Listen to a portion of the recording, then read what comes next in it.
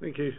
Warm welcome to everybody attending this evening, and also to our viewers watching live on the Council's YouTube channel, Hillingdon, London. Can I just start by going around the table like I did before, for those that are watching on the YouTube, so they know who is present. So I will kick off. My name is Councillor Keith Burrows, and I'm Chairman of this Public Safety and Transport Select Committee. To my right. Thank you, Chairman. Good evening, everybody. I'm Councillor Barnes. I'm the Vice Chair of this committee. Good evening. I'm Richard Lewis. I'm just a member of the committee. Good evening, everybody. I'm Councillor John Morgan. I'm a substitute for Councillor Steve Tuckwell. Good evening, everybody. I'm Councillor Becky Hagger, and I'm substituting for Colleen Sullivan. Good evening. I'm Steve Clark. I'm the clerk to the committee and the Democratic Services Officer this evening. You want me to introduce myself? Yes. I'm Brian Rennick. I'm the country manager of Quello, and I'll be telling you a bit more about myself and the company shortly. Good evening, everybody. I'm Councillor John Marley. I'm the Cabinet Member for Public Safety and Transport, with particular responsibility for electric vehicle charging as far as this session is concerned. Good evening. My name's Tony Eggington. I'm substituting for Councillor Kuldip Lakmana. Good evening, everybody. I'm Councillor Jan Sweeting, the opposition lead on this committee. Thank you, everybody. And also we have joining us by link, I believe, from Munich, Dr. Henrik Thiel. So welcome to you. It's good to see you and thank you for attending. And as you already know, we do have Brian Renwick here with us as well. So we're going to be in safe hands, I'm sure, as well throughout the evening. Good evening. Thanks for hosting me tonight. And I would suggest maybe you can switch on the micro. That makes it easier for you to understand me. Or can everybody understand me well? And I can switch off the mute button whenever I'm not talking, so I don't disturb you with the background noise. Please, if you can. Yes, if you could. Thank you. So we will start the meeting with apologies. Steve, please. We've received apologies from Councillor Tuckwell, Councillor Sullivan and Councillor Lakmana, with Councillors Morgan, Councillor Haggart and Councillor Edgington substituting. Thank you. Details of business being considered today shown on the agenda, copies of which were available in this room prior to the meeting. A reminder to anyone speaking today, your voice will only be audible online if your microphone is switched on. That's the way our system is set up, so if you are going to speak and you want people on our YouTube channel to hear you, please ensure your microphone's switched on. We're not expecting a fire drill this evening, so if the fire alarm does go off, please take note from Steve and myself. We do have fire exits behind us here, so they will be our quickest route out of this building, and then we meet up on the forecourt of the Civic Centre. Agenda item 2 is declarations of interest. Are there any declarations of interest from any member, pecuniary and non-pecuniary? Councillor Morgan. Thank you very much, Mr. Chairman. I suppose I should declare that my daughter owns an electric vehicle and I'm in the process of buying an electric vehicle. Thank you, Councillor Morgan. Duly noted. I think we'll have to come and test drive your electric vehicle. Okay, so moving on to the agenda, and it's to receive the minutes of our meeting, which was held on the 19th of October. So I would call each page. If there are any amendments, please indicate and we would note them. So page 1. Councillor Edgington. Thank you, Chair. I believe the apologies are wrong. That there should be a third apology. Councillor Lakmana wasn't present. She was present. Oh, she's not listed in the right. It was Councillor Mathers that substituted. Oh, Councillor Mathers, yes. Thank you. Oh, thank you. Thank you very much. Yeah, no, it was Stuart Mathers actually substituted. So thank you for that. Oh, sorry, just to clarify, it was Councillor Farley. It was Councillor Farley. Substituted for Councillor Sweeting. I apologise. Yep. Okay, I'll correct that list. Yes, because you've actually got Councillor Farley down as being present substitute member, yeah. Okay, and he was. Okay, so moving on, page 2.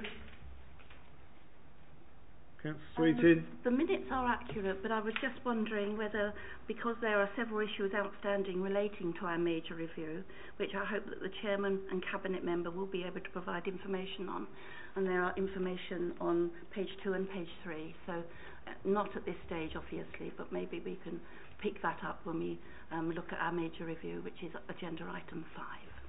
Yes, noted. Page 3, page 4, page 5, page 6, and page 7. So we're all happy with that. Thank you. Okay, all items will be in part 1. We've got nothing in part 2 to be considered in private this evening. And with that said, we move straight on to our agenda item 5, which is our major review of electric vehicle infrastructure and future policy direction for the borough. We do have witnesses here. I note that we've got Councillor Riley down as speaking as our third witness, and we are going to start with Quaylo, is that correct? Okay, so between Dr. Henrik Thiel and Brian Renwick, welcome to both of you. It depends who is going to take first batting order, shall we say. It's Brian Renwick as indicated. Can I ask that you do put your microphone on so that anybody listening on YouTube will be able to hear you, and it will make it easier for us. And then obviously after you we'll bring in Dr. Henrik Thiel, and there may be questions then from the committee to both of you based on your presentations. So it's over to you, gentlemen. Thank you very much indeed. First of all, I apologise for my face. I've not been a fight. It's too long in the tropics for too much sunshine, and they had to burn away some nasty bits. So, as I say, I'm Brian Renwick. I am English by birth, but I haven't lived in England for many years. In fact, Henrik and I met in Hong Kong many years ago because we were friends and we did work together, and that's how I happen to be here today. The purpose of this is a very short presentation because we thought it was useful for you to understand a little bit about who we are and how we work, and therefore also, I hope, enlighten the consideration of the committee about the whole point about electric vehicle charging structures. And by the way, I also own an electric vehicle. I have done for a couple of years, so I know about it from a consumer point of view as well. And I apologise in advance because the resolution of the screen doesn't quite match the resolution of my presentation. But this is just a very quick snapshot of the picture in Hillingdon today. Some of you probably already know this. They're government figures. It's quite public, straightforward information. On the left-hand side, you'll see the years and the number of electric vehicles, which are the blue lines, and then the number of charging points that exist today, which is the orange bar. And then I've made some projections for what the take-up of electric vehicles might be in the future, and an estimate of if your current progress on charging is correct, it will be seriously deficient. Now, those projections are just that. I think they're more likely to be underestimated than overestimated, but it just shows you that there's quite a big gap between the number of vehicles and the number of charging points in Hillingdon. Okay, so why doesn't that go forward? Oh, it does go forward, right. Okay, so we've set ourselves up, and it's a relatively new company. Henrik founded it in 2017. He did a massive amount of research in Germany about the situation of charging and what people liked about it and what they didn't like about it. And the whole point about Quaylo is that we've taken that into account in our design. And I've used this word in other presentations. We are unique. It's an overused word, but we are unique. Lots of people have things that we've got. Some of them have many of the things we've got. Nobody's got everything that we've got. And I think it's important to realize that when it comes to looking at specifications for electric vehicles in Hillingdon, for electric vehicle charging in Hillingdon, I think it's important to remember that. So we are a one-stop shop, and we've got all the tools available for people. At the core of it all is an app. You don't have to use the app if you don't want to, but you can. And there are many apps around today for electric vehicles charging. Some of them work well, some of them don't. Again, our app is rather more advanced than many because, in fact, you can book a charging station in advance on the app. You can do that with other providers as well, one or two particularly in London. However, ours is voice controlled. So instead of having to thumb away illegally in traffic or something like that, trying to book your charging point and to see where it is, you can actually do it all by your voice. A simple picture, it's something that anybody that uses electric vehicles or looks at Google Maps and so on, it's very similar to that. But the point is voice control, absolutely critical. The pole, it's a very unusual pole. You won't see any other poles like this. And I want to spend just a little bit of time talking about that. First of all, it's tall. It's 2.3 meters tall. And one of the things that any electric vehicle owner will tell you is it's sometimes incredibly difficult to find a charging spot because it's hidden behind cars because they're low down. Ours is high up. It's got a light at the top. The green bands there on that will tell you whether the charging station is in use or not. Again, there are one or two other people that do the same thing. Ours does it equally well, but you can see it as opposed to it being buried behind cars and things like that. Coming down the pole, the sort of the box on the side there in the middle, that's the touch card, the instruction box, by the way, and the touch card box. Our instructions are not in any particular language. They're all symbol-based. Why? Because we started in Europe. Europe's got lots of different languages, and there are many people in England, for example, whose English is not necessarily enough for operating machinery like this. So it's all symbol-based. As you come down, and you'll see some more pictures of this pole in a moment, it's not particularly high resolution there, but we have two ways of charging. One is our cable, which is in a drum at the bottom of the pole, and you'll see that in a moment. This will produce an 11 kilowatt charge, and again, I'll come into, and Henrik can tell you more about why we've gone for that specification as opposed to another one. If you use your own cable, it will plug in just above the cable that we provide, and that will give you 22 kilowatts of charge. And as I say, as an electric vehicle user, particularly in cities, 11 or 22 is absolutely fine. In fact, it's ideal. On the right-hand side, the bullet points on the right-hand side, it's actually very easy to see the whole pole. We also have a little sensor that says when somebody is parked there illegally, not using the pole, so you or your enforcement people or we ourselves can monitor whether the right people are using the pole or not. And of course, it's all contactless payment.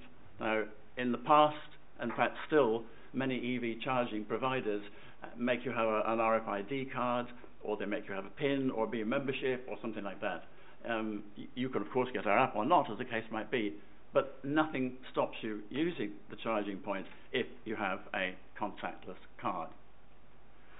One other very important thing that is not necessarily the function of this committee, but if you look at the white circle, the white drum at the top of the pole, that is where we are able to fit a 5G aerial.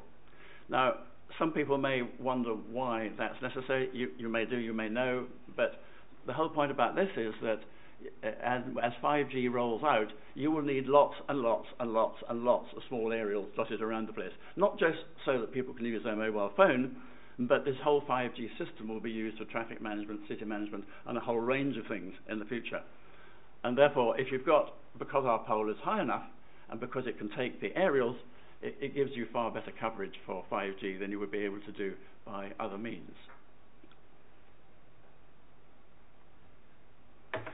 You can see a few poles in operation in Germany, which is where we started and where we operate the most. I'll talk about that, and Henrik can talk about that more in a moment too. But you can see the shape of the pole. It's tall and thin, rather elegant, takes up very little real estate on a pavement, and that's very important when you consider things like wheelchairs and push carts and bravies and things like that. You're not blocking the pavement with our pole. It looks elegant, it is elegant, it's absolutely functional. There's the 5G aerial bit. I'm imagining Hillingdon, the little map on the right, scattering 5G aerials around Hillingdon, which will be the communications mechanism of the future, and it will be, as I say, a big tool for city management. This is really basically the way in which we work, and again, Henrik can tell you more about that if you want to ask questions about it.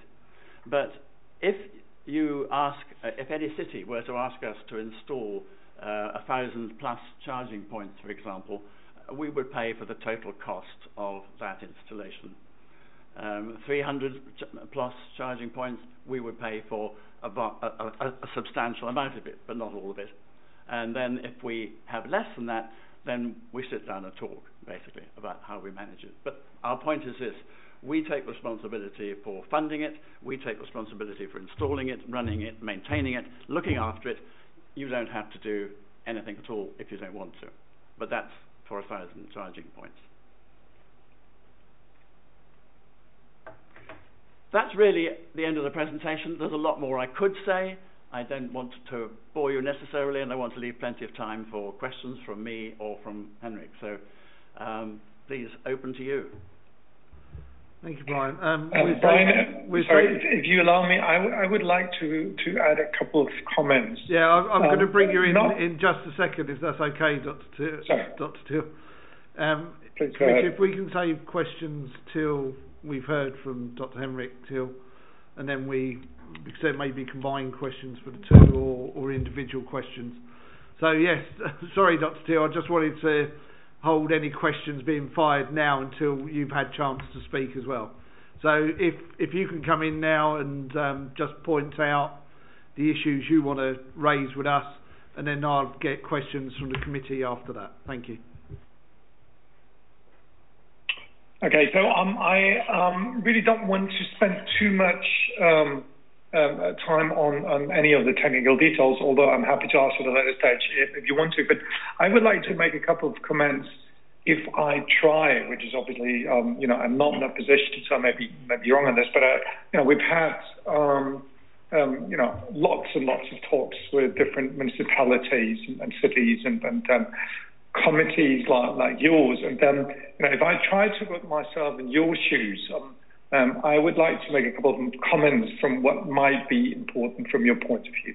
So the first one to understand, I think Brian very quickly addressed it, but I want to go a little bit more deeper in that, is fast charging versus normal charging. And it depends very much on the country. And I think Britain is not as pronounced as other countries is. But, generally for people that are not that familiar with the industry, they're very focused on fast charging. And the reason why they do that is because that's the closest to filling up your combustion engine vehicle at a gas station. So, we're used to that, and now we want the closest to what we're used to. Now, the problem is, in some areas, electric vehicles are very, very similar, in fact, almost indistinguishable to combustion engine vehicles, but in other areas, they're very, very different. And very fast charging, hyper fast charging, is certainly a very important element in a functioning electrical vehicle ecosystem, and it definitely belongs on motorways. So suppose you'd go from London to Bath, you definitely don't want to have a 3-hour coffee break. However, in the city, it is overwhelmingly not the first choice. Now, why do I say that? And there's a number of reasons why this is the case. First of all, higher power charging, as we call it, with up to 350 kilowatts, is hilariously expensive. The grids are simply not made for that. To give you an idea, 350 kilowatts, which is the top-notch charging as we speak, is as much energy as a hospital of 300 beds will need. So that is a lot of energy, obviously, and a lot of power. So I'm not saying it's impossible, but you will need to upgrade the grid if you build these kind of e-gas stations, so to speak, which is why there may be some use cases, but the use cases in the city are very, very limited. It's different on the motorway where people actually want to avoid the 3-hour coffee breaks, but in the city, it's most of the time it's not necessary. The second point I would like to point out in respect to fast charging is that most EV drivers will, at least informed ones, they will want to avoid fast charging unless they really need it, because it deteriorates and damages the battery. If you very fast charge your vehicle all the time, the capacity of the battery, similar to one in your mobile phones, by the way, will go down over time, and this effect will be more pronounced the faster you charge your vehicle. So that means when you need it, you will want to fast charge because of the 3-hour coffee break, but under normal circumstances, you will want to avoid this. So that's the second reason why high power charging within the city may not be your first choice. The third point is it's not really necessary, because if you think about it, in cities, people tend to park their vehicles, be it in the street, be it at home or at work or wherever. But vehicles tend to stand at the place where you last parked it for longer periods of time. Maybe it's only an hour or two because you've got a business lunch, or maybe it's the whole night because you're at home and you park the vehicle in the street and you allow them to go the next day. So there's ample time of charging your vehicle with a normal charging pole, and that is the reason why we believe that fast charging is not really needed. I mean, there may be some exceptions. For instance, you could think about some e-gas stations, to use that terminology again, along the very beginning of motorways that go up to the north or something like this. But under normal circumstances, you will need very, very little of those. You will need, though, a lot of normal charging points. That is, from our point of view, we're absolutely convinced of that, and it makes a lot of sense. It's grid compatible, and it is necessary, in particular, on public or on publicly accessible grounds, I should be more precise, for those people who do not own, a private house with a garage. I mean, if you've got a nice estate in Surrey, then you probably don't depend very much on publicly accessible infrastructure, because you've got your garage, and when you buy an electric vehicle, you will put in a wall box there, and your problem is solved. You can commute back and forth, and you're overwhelmingly done. However, if you've got, say, a terraced house, or maybe only a flat, like, for instance, I live, in a semi-central area of the city of Munich, in a flat. I don't have a private garage, and hence I depend on publicly accessible charging points. And to that extent, I would argue that from a social point of view, public charging infrastructure is a social element, is a sort of a necessary element in democratizing electric vehicles. You're obviously familiar with the fact that these days, a large part of electric vehicle owners tend to be more on the affluent part of society. And one of the reasons that this is the case is precisely because there's not enough publicly available charging infrastructure. So that's another point that needs to be taken into consideration from our point of view.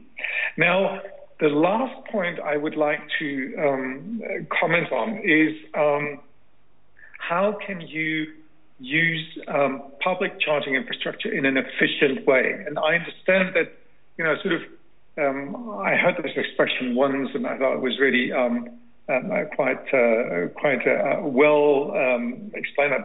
The person in that particular municipality said, Henrik, look, our crown jewels is public space, so we are quite stingy with how we allocate public space to a variety of different functionalities and infrastructure that all compete for the same kind of space. Now, one of the things that we would argue is by using the right way of operating the charging infrastructure, you can use them in a more efficient way.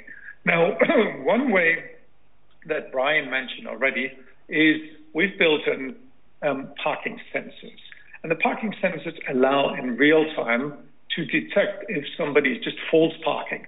And that's obviously not something that you would want to have. In fact, you would ideally want that people use the charging infrastructure just for the charging session, and then once you're done, they just drive away. So that means for a given EV population, you will need far less charging infrastructure, as opposed to a situation where there's a lot of people that just, they stick around and they abuse the charge point as a parking, and that happens a lot. Now, the other point, and it's a relatively trivial thing when you think about it, but, there's a lot of operators these days that just don't do that. We have a tariff that is composed not only of an electricity fee, but also of, if you want, a parking fee. Now, very often in the public, it is this fee per kilowatt hour is discussed as the fair, quote unquote, way of charging, because it's similar to, you also pay for a litre of gasoline, right? Now, but what we need to take into consideration that the scarce commodity in a city usually is space, and therefore space should have a price. And that's precisely what we have, this double element tariff, where we also charge per unit of time. And we call it an infrastructure user fee, because any moment, any minute that somebody's there, he or she blocks that charging point for somebody else, and this should have a price. So this is what we did. Now, the good thing about this, it generates an incentive for the user to finalize or to take the vehicle away upon finishing the charging session. We've got some data, and I'm happy to talk about this in detail, but don't want to stress too much of your time. There is a very significant difference in people abusing charge points as parking spaces when they don't have to pay for the space, as opposed to people that do. Okay, so these are really the general comments I wanted to make, because I thought it might be of interest to you. Thank you, Dr. Till. It's very interesting information, especially about the dual parking aspect as well, because you're right.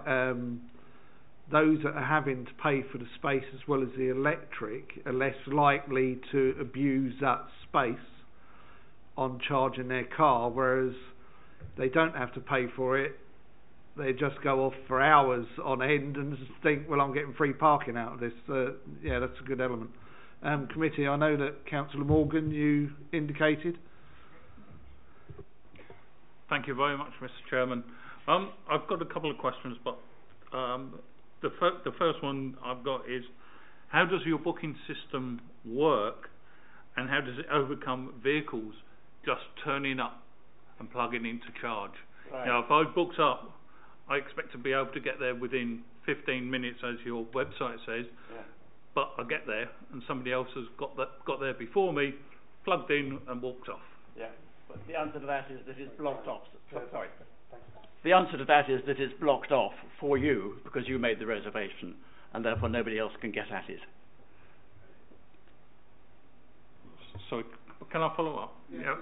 When you mean blocked off, I mean, say, okay, yeah, you've got a red light that says, or you've got a light that says it's reserved. Yeah. But there's nothing to indicate to say, actually, somebody else comes along in their own car, in their own electric car, and plugs in and ignores that reserved sign. Right. They can't ignore it because the app controls the way in which the point is used. So the app will not allow somebody that wasn't using that particular app with that particular phone to do it. Thank you. So maybe I can add a little bit to that. I mean, for people that really want to charge, the moment that you reserve, the back-end system blocks that particular charge point, and the only one that can unblock it during the given time is you. But you're right that there may be a possibility that somebody just parks there instead of charging and abuses this charging point altogether. Now, we can't avoid this because obviously we don't have a physical means of towing that vehicle away. But what we do notice, though, is since we've got these sensors, we can notice in real time if there is somebody standing there. So suppose we get a signal from that particular reserve charge point that after 1 minute there's still a car which hasn't authenticated as the original reserver, then we can deduct that this car obviously will likely block this charge point.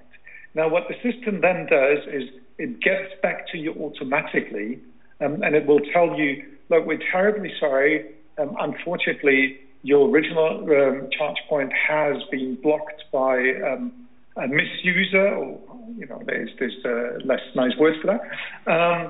And we would propose that instead of going to Miller Street 10, you go to Smith Street 20, which is 100 meters away from your original destination. Thanks, Henrik. Thank you. Thank you. Councillor Sweeting. Thank you. Thank you very much for your presentation. A couple of questions. Yes, the charging pole does look extremely elegant, but is it vandal-proof? I ask this because unfortunately we have instances within our borough that our CCTV cameras are sometimes vandalised.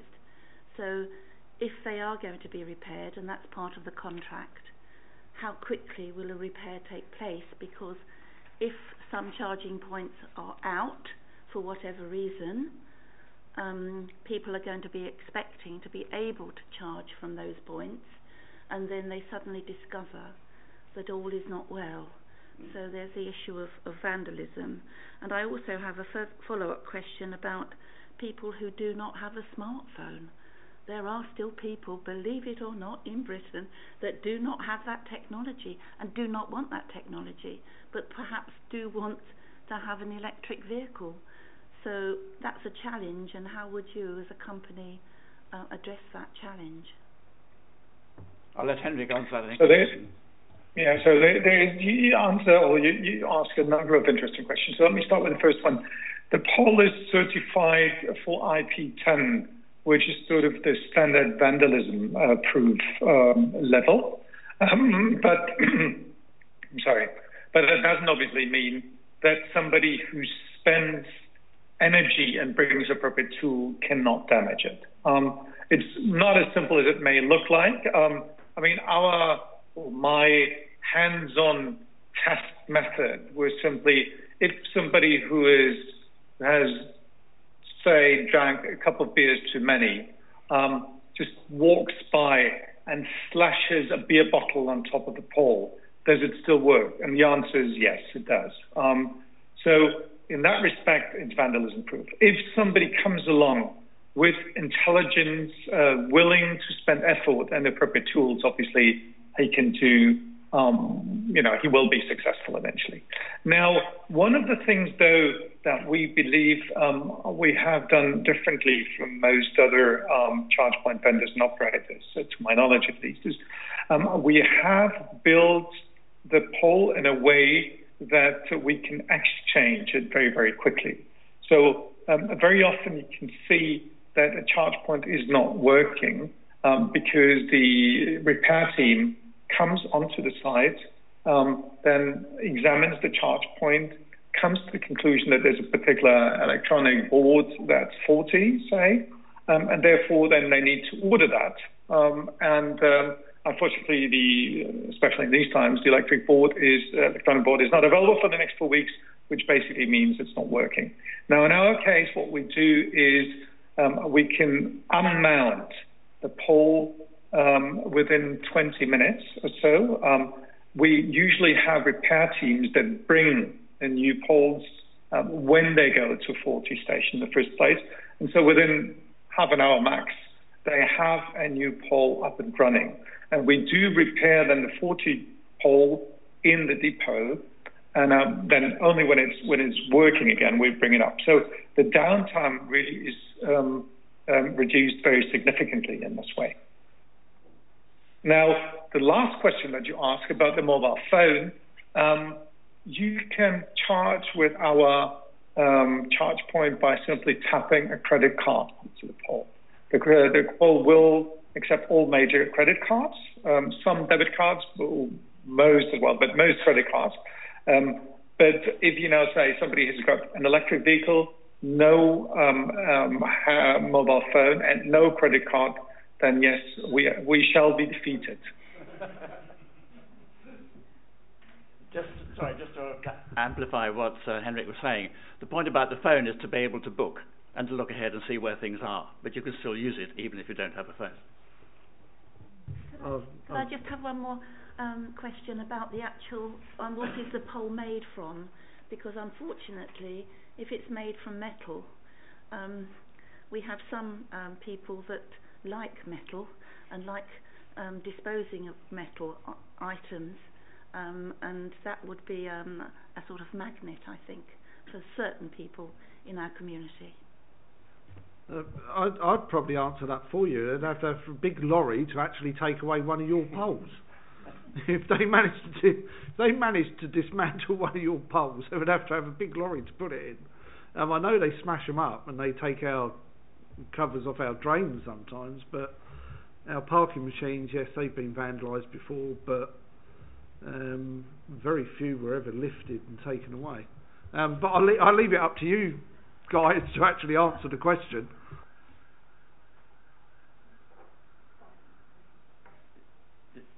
Fine, since you're not saying anything, I presume you want me to answer, yeah?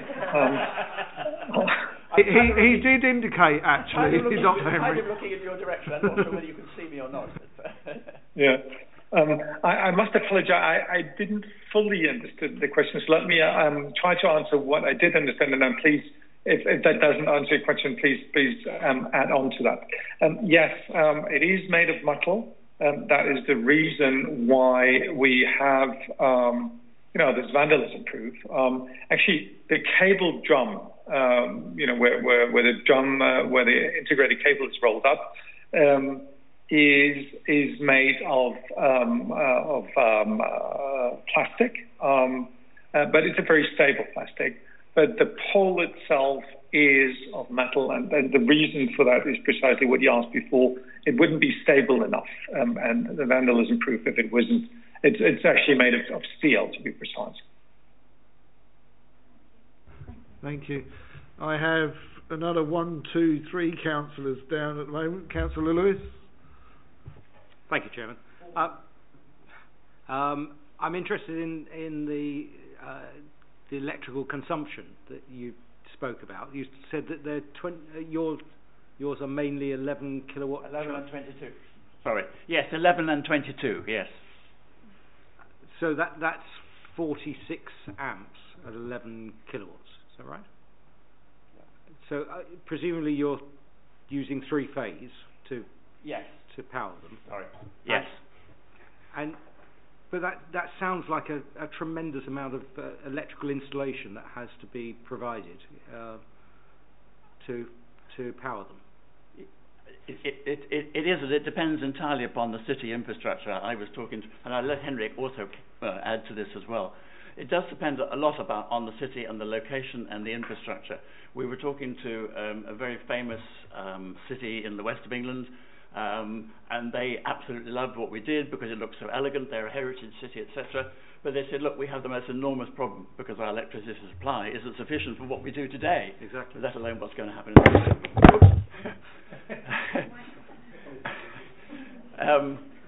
You could pull it up on the cable. Pull it up on the cable, perhaps. So yes. My answer to that question is it depends an awful lot upon what the regular city supply or borough supply is as to whether it's going to be feasible or not. But Henrik will have some direct practical experience of this from the installations that they've done already. To be honest, we have never encountered an installation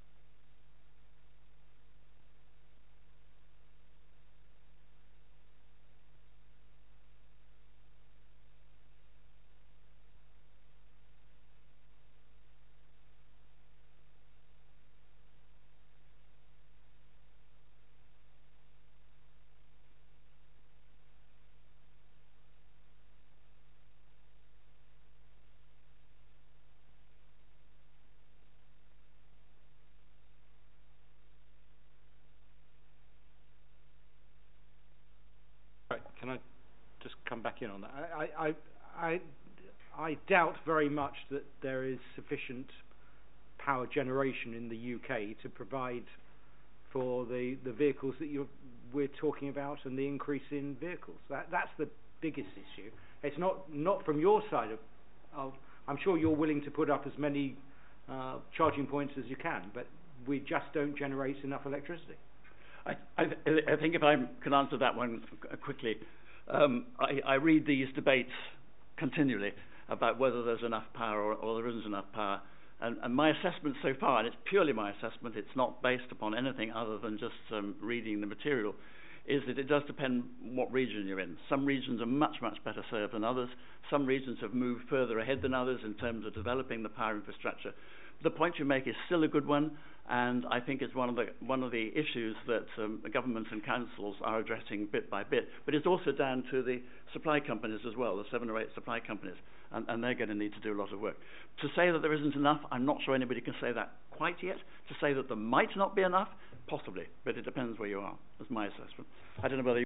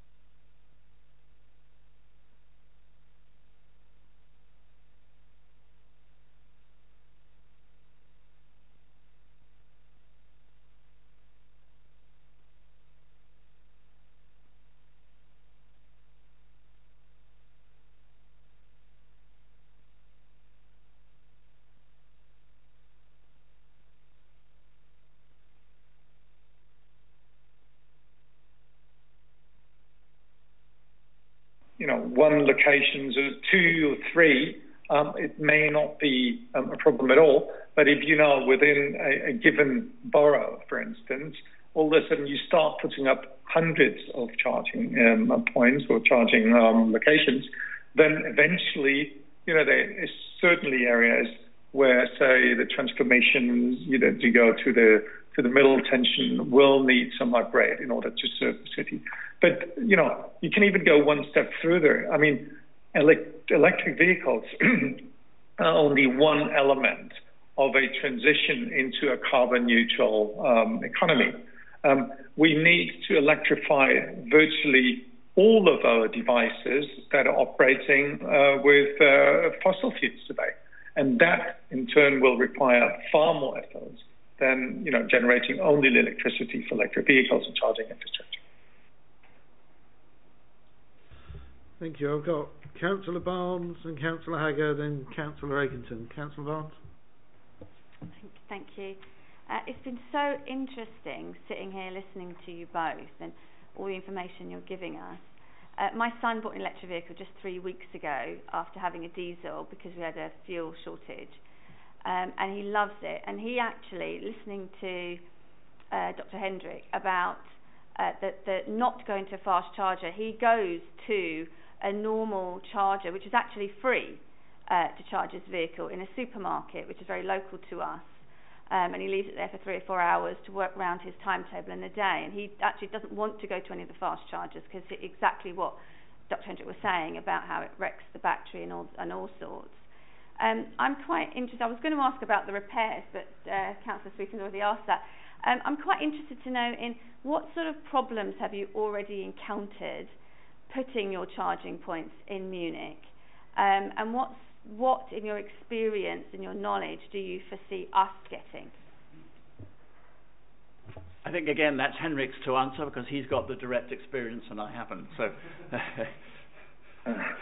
Yeah, so there is zillions of potential problems that you encounter, and particular the administrative processes. I mean, you know that we Germans are world champions of regulations, and I believe that this reputation is very well deserved. You usually have in the cities or in the municipalities, you have different divisions or different departments you want that have a say in the approval and the build-up of charging infrastructure, and they are organized by functions. So that means now you have different departments that sort of try to optimize the function that they're responsible for. Don't get me wrong, I'm not blaming them. That's just simply the way how the administration, at least in Germany, is set up.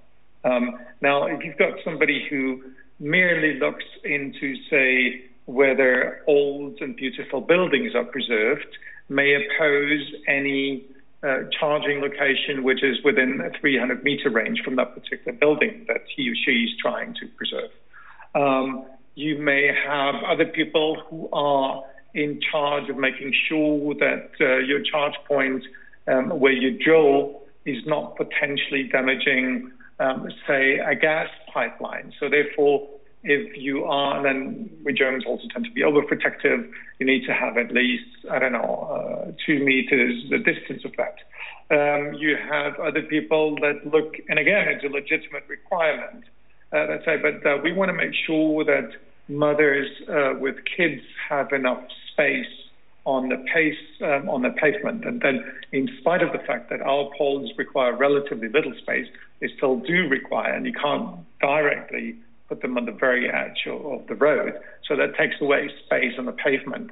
And, you know, each of those requirements is very legitimate and makes sense, but the majority of those requirements together sometimes make the process of approval very, very cumbersome and time-consuming. I think that is the majority of the problems that we've encountered. We have rarely encountered technical problems in terms of that it wasn't feasible. We sometimes had to extend the cable a little bit more than we originally planned to. In terms of construction does not seem to be a major problem. What is a problem, again, is the sort of administrative process. So for instance, I'll give you one example. In the city of Frankfurt right now, we finally got approval to start construction, what we believe is going to be a large project. Now, the grid operator now outsources the service of connecting our charging station to the grid, and he, because of the formal requirements, was not allowed to charge the outsourcing requirements prior to us having the final approval of the city.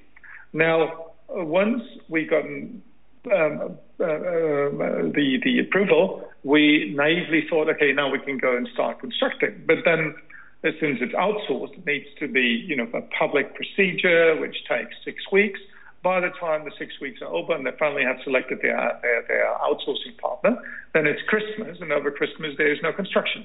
And so instead of starting in November, as we could have, or we hope we could have, we're probably going to start by the end of January. So these are the kinds of nitty-gritty bits that you never really think of when you first start, but in practice they do represent serious problems and delays. Councillor Hager?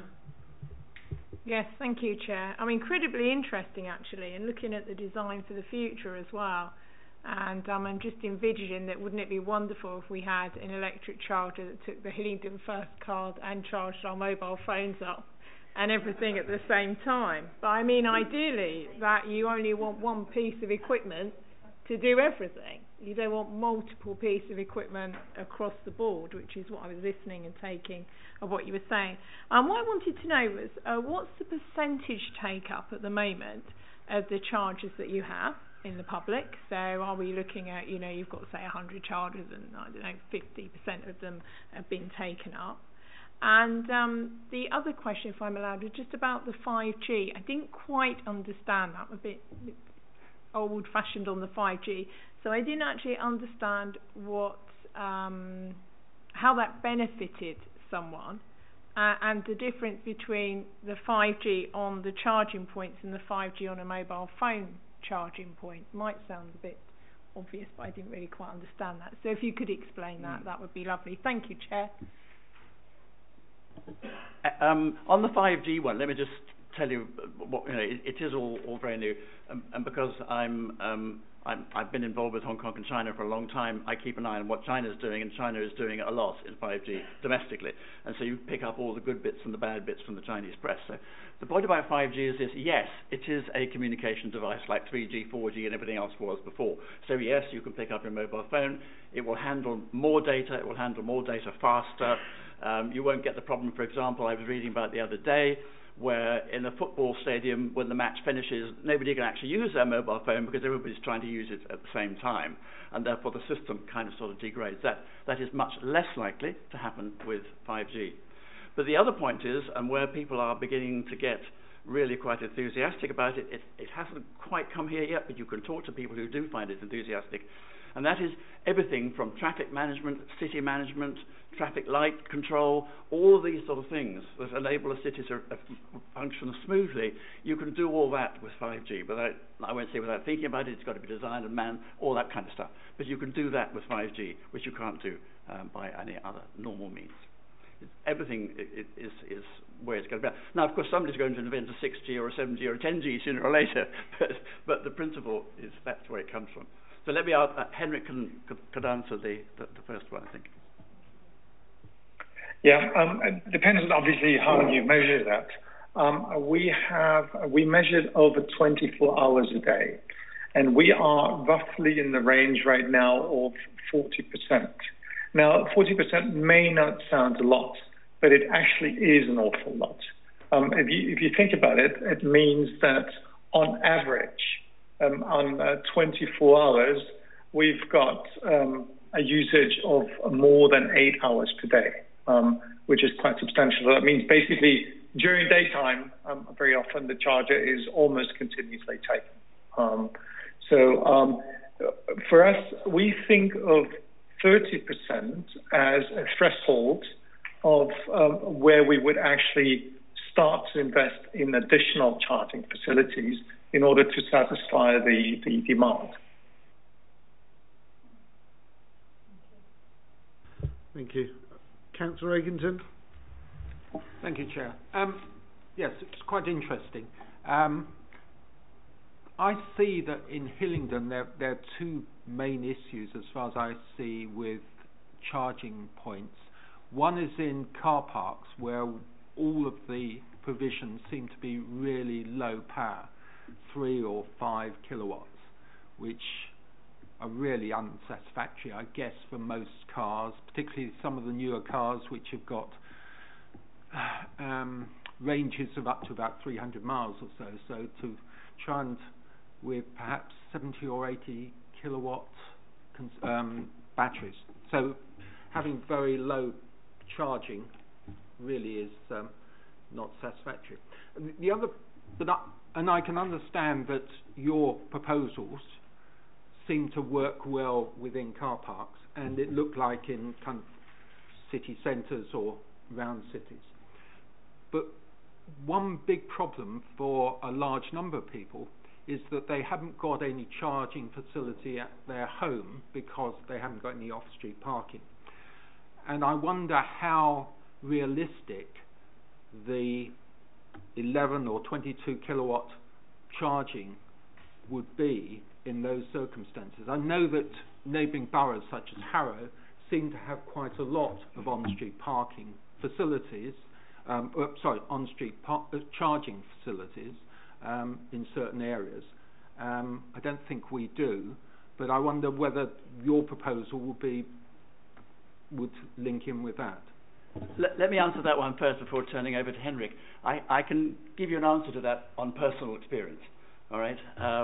So I live in Fulham. I used to live in the West Country, but I now live in Fulham. Fulham has a number of electric vehicle charging points dotted around the place. And because I know where they are, I know when I can get there and when I can't, and if I've got a long journey, I go and charge up fully. Just running around the city, I don't usually bother. So, to answer your question, yes, under what I would call the situation where you don't have the facility to charge at home, and for example, in my other house, I used an ordinary 3-pin plug to charge, and that was fine. But if you don't have that, then you do need to go to somewhere local in order to charge your car up. Absolutely from personal experience, I do lots of long trips, I do lots of short ones.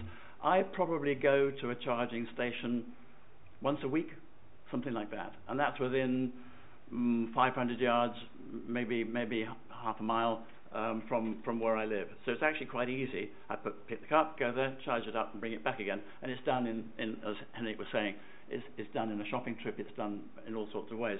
So I don't see that as being a problem. You do obviously need to have enough dotted around so that people don't have to walk that far to get to it.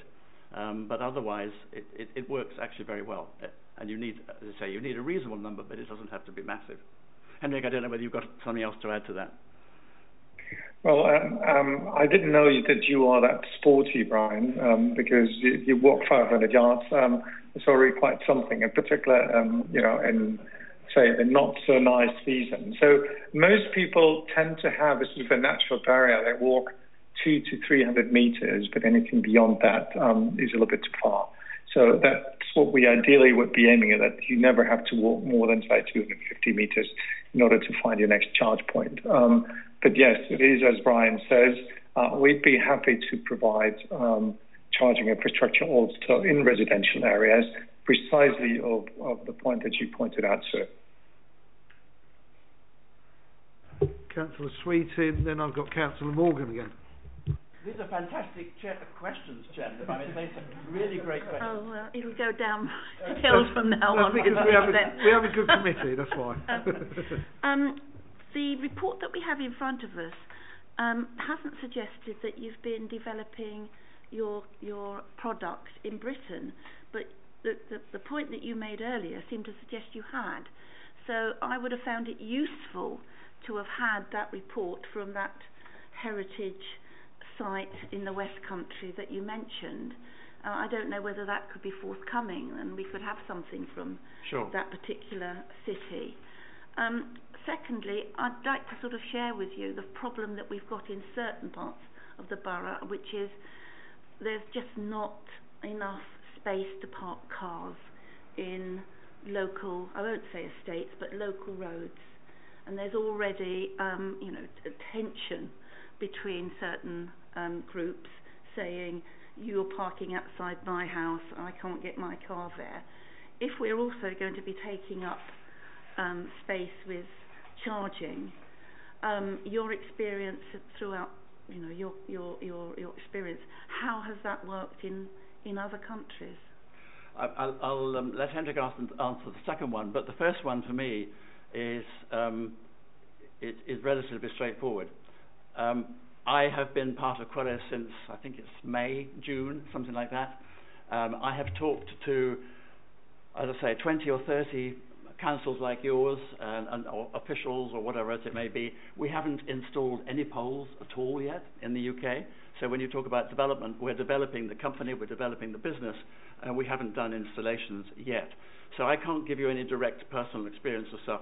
When I was talking about the heritage city, I can give you lots and lots and lots of examples of people that have told me things which I have hoisted in.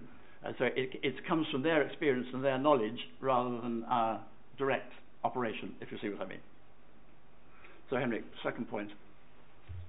Yeah, when we actually started the company a number of years ago, 4 years ago, we heard this argument quite frequently, in particular politicians or politic-minded people that sought re-election were more concerned about this. In fact, our experience is that in the recent months and maybe 2 years, this has abated. We don't hear this argument anymore, maybe because people tend to understand that EVs are coming and they're here to stay. And then, everybody that thinks, 5 minutes about EVs also knows that charging infrastructure is needed. I'm not saying that everybody will be perfectly happy if there's a charging point in front of their houses, particularly if they just decided that they're going to go for another diesel. But it does not seem to be that much of an issue anymore as it used to be, at least verbally, when we first started off. Sorry, I beg your pardon, Chairman. Just to capture that, one also needs to look at what an ideal ratio of charging points to electric cars is, which is one of the charts I showed you at the beginning. And at present, the kind of accepted norm is, one charging point for 10 cars. Now, that begs the question as to what size the charging point and how powerful and so on and so forth. But you said 1 for 10. I think that's likely to reduce as the battery capacity increases, but then you say you've got the issue of how long it takes to charge. But if one works on a ratio of 1 to 10, there's still, as it were, 9 parking spaces available if you just take the crude maths. But it can be a problem, I think. I've heard about this in the borough where I live. They are very careful about consulting with the local population before they put one in the streets and so on, and they listen to the objections, and you have to go through these processes. I'm sure you're much more familiar with it than I am. But I think overall, as Henrik says, it is settling down, and it is getting more acceptable, and more people are actually asking for them because more people are getting electric cars. I think it is also a fact that it would have to be the local authority that would have to oversee such issues. Consulting with residential areas is one of the most important factors. In Hillingdon, we're extremely good at consultation, especially for our parking management schemes, road safety schemes, etc. So it would be something in partnership with the supplier that would have to be managed very well by the local authority, i.e. if it was Hillingdon in this case. So yeah, definitely. Councillor Morgan. Thank you very much, Mr. Chairman. Been looking at ChargeMap, and I see you've got 3 streets in total where you've got your charge points. One in Hamburg, one in Munich, and one just outside Munich, southeast of Munich. When do you think you'll be getting some in the UK? But if you call us tomorrow, we'll do it tomorrow, right? Henrik will tell you. I'll pass it over to him in a moment. He will tell you what the progress has been in Europe. And obviously we are hoping to make progress as much as we can. We're in the hands of authorities like you. We're in the hands of planning people. All the people we've talked to so far, without any exception whatsoever, have absolutely loved what we do. But there's history, there's consultation, there's planning, there's a whole range of things which Henrik was alluding to earlier on. There's the same in Germany as well. So there is nothing holding us back once you give us the word. I'd put it like that. I put it shorter. I'd be very disappointed if we didn't put up the first charge points in the first half of 2022. He's putting me on the spot when he says that, you see. Yeah, no pressure, Brian. Any other questions? No? Oh, Councillor Lewis is just... Yeah, sorry, I know it's rather last minute, but the problem I have is that the UK government is saying that by 2030 we will be only able to sell electric vehicles into the country, and by that time I don't think there will be sufficient infrastructure to charge up those cars, and I think we're seeing it being kicked down the street by politicians who aren't going to be in power in 2030, and this is just greenwashing. I mean, it's not the minimal effects that actually, I'm sorry to say this, but the minimal effect that changing all our cars to electric will have on the environment is just, we're just moving the pollution from one area to another area, and with cars, internal combustion engines becoming far more efficient than they have been, they're actually more efficient in power generation than some of the power stations. So we're going to get to the stage where companies like Porsche and Mazda and Toyota and Subaru are working on synthetic fuels, which are carbon neutral, if not carbon negative, that surely it will help dramatically having electric vehicles in terms of pollution within towns, but it's not an efficient way of converting, of improving the environment and becoming supposedly more environmentally friendly.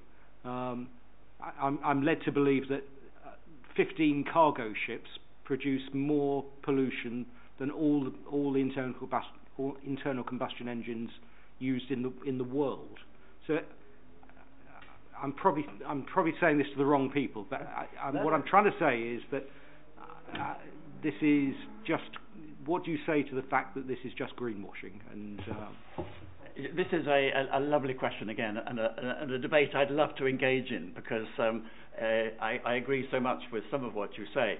I don't know how many of you use the app called Windy. Windy is one of these weather forecasting apps which is very, very detailed. And Windy it's a global pollution scale. So apart from rain and thunder and lightning and snow, you can actually check pollution. The biggest areas of pollution certainly are in cities, but the really big areas are in the English Channel and around the Straits of Gibraltar, and that's purely because of shipping. So I think you make that point very well. I'm not sure what I would say, and again, I'm not a politician and I've got no sort of particular political affiliations. And I do think these are political issues. You haven't mentioned hydrogen, for example. Electricity for vehicles generated by hydrogen does the same thing, and people swear that it's much better than lithium batteries and so on. And I think that's a debate that's going to continue to rumble around. I think you're 100% right in saying, is this the only way of doing things? And of course it isn't. Is it going to solve all the problems? No, it isn't. However, we do have a situation where something needs to happen.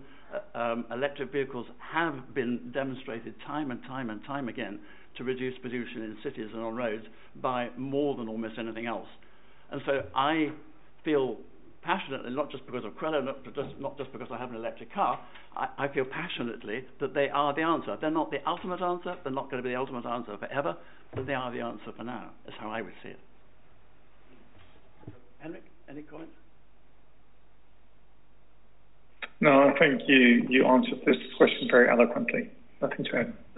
I'll just come in on the infrastructure bit. At the moment, we haven't got the infrastructure, but that's what everybody's building towards now. And come 2030, the only thing we're going to see disappear is the sale of petrol and diesel vehicles. But that doesn't mean to say everybody's going to own an electric vehicle and want that infrastructure there and then by 2030. So if we're building the infrastructure going forward now, we should have, okay, we may not have 100% adequate numbers, but we certainly have a lot more than we've got now, and then we just have to build on from that. But I know Councillor Lewis wants to come back in now, so Councillor Lewis. I do think there's a massive issue about power generation that everybody's just ignoring, and the infrastructure to get that into town centres. But also, I mean, the other major issue is that actually this is almost colonialism again, in as much as we're attacking countries that have lithium in them, and the mining of lithium is a particularly revolting and dirty operation. So we're as I say, greenwashing, because we're tidying up our act at the expense of other countries, the least economically developed countries that actually need the trade in lithium. I'm honestly, I think, as I say, I'd love to sit down and debate, because there are a lot of debates here, but I'm not sure that we're in a position to answer that point, frankly. Okay, any other No, and I do apologise for raising this, because it's really nothing to do with the infrastructure. No need to apologise. Well, from my point of view, no need to apologise at all. I think Brian would debate this with you all evening.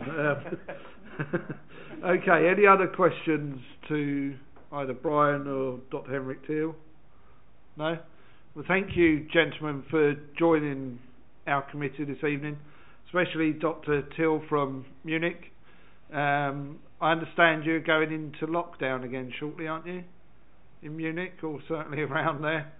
Yeah, we certainly will, because numbers are skyrocketing. So unfortunately, we've already gone back to home office, and I'm afraid more measures will come as we speak. We'll certainly keep safe. I'm sure you will. I'm sure Thank you've you. been doing that anyway. But thank you, Brian, as well.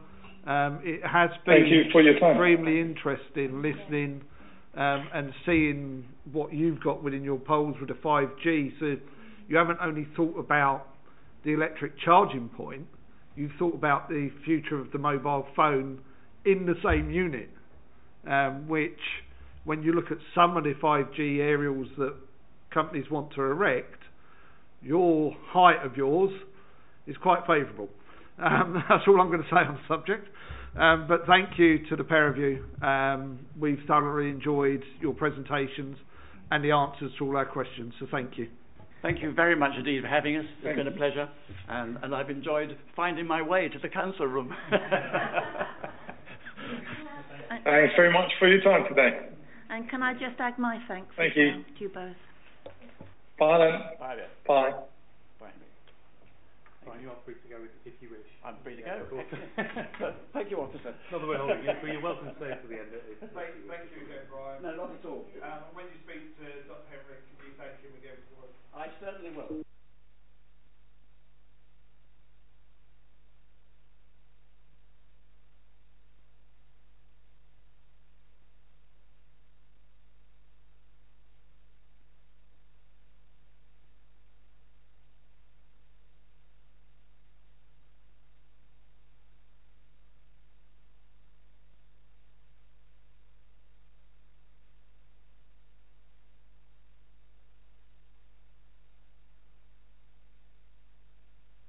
We've got to wait for our clerk to come back, because we could question you off record.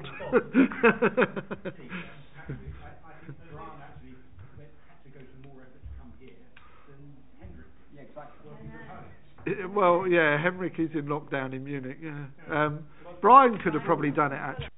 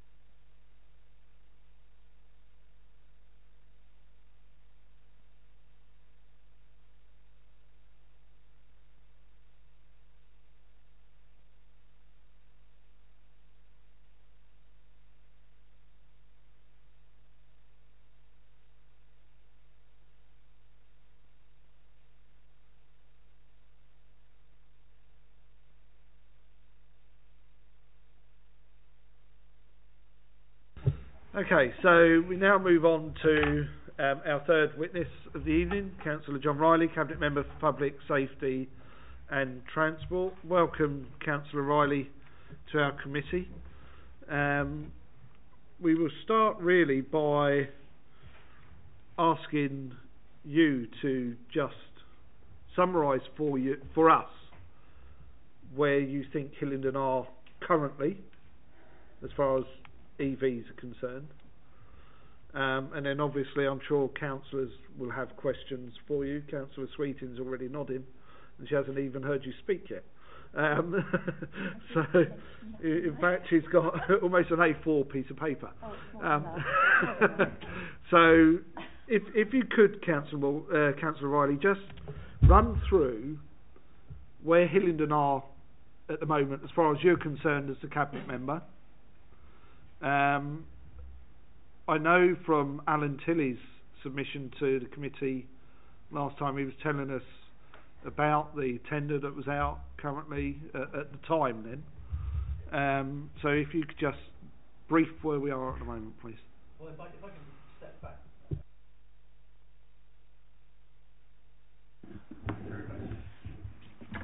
First of all, thank you very much for inviting me.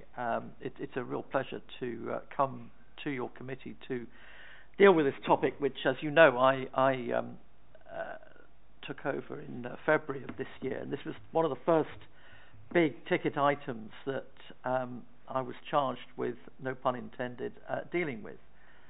And at the time, I can't say anything other than the electric vehicle charging offer that we had was in the lower leagues, without any question. But since then, we've done a great deal of research, and by we, I mean myself and officers, of course, into various aspects of this. As you heard from our two earlier witnesses, whose company hasn't even started in this country, there are an enormous amount of challenges, and members of this committee have asked the sort of questions that I and the officers have been asking about how we go about this, because there is clearly, looking up and down the country and talking to colleagues from other authorities across the country, essentially two approaches that have been taken. One is going off like a rocket and putting in as many charging points in all sorts of places as humanly possible, and then sadly coming to the conclusion that was the wrong decision, and local authorities spending an awful lot of money on systems that frankly weren't going to last to the end of this year, let alone 5, 10 and more years. And others who have been more cautious.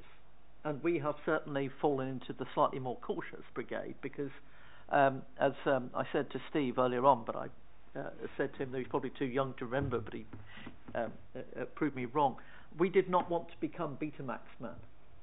In other words, choosing a system that was going to be the wrong one, or at least choosing a system that was going to fall to pieces in 5 years' time, or not be the right system at all, as Councillor Lewis points out, in terms of where we are, because one of the important issues is to be able to look forward with some clarity and be certain that we are not spending a lot of residents' money on systems that frankly will be obsolete in a short period of time. I think in a large way we're not going to do that. Where are we now? Well, I can tell you that having read your minutes from last time, that officers described to you in much more detail where we are now, following on from a number of visits that I made to other authorities to see what they were doing, it seemed to me that the best approach was to not do it in-house and not do it ourselves, and to put the both technological risk and the financial risk in the hands of a commercial partner.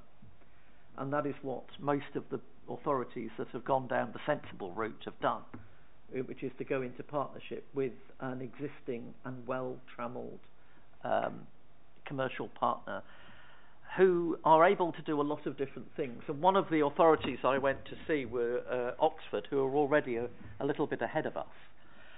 They've opted for a car park charging regime first, because rather like us, a lot of their car parks are near residential areas. So what they've done is go into partnership with a very good organisation who have already put units in their car parks. They look at, and it's a very difficult balance to strike even for these very good professionals. It's the chicken and egg thing. It's the purchase of vehicles set against the installation of charging units, and nobody within the industry is quite certain as to which one leads and which one causes the other one to work. There are various divisions of opinion on that, which I've been informed about.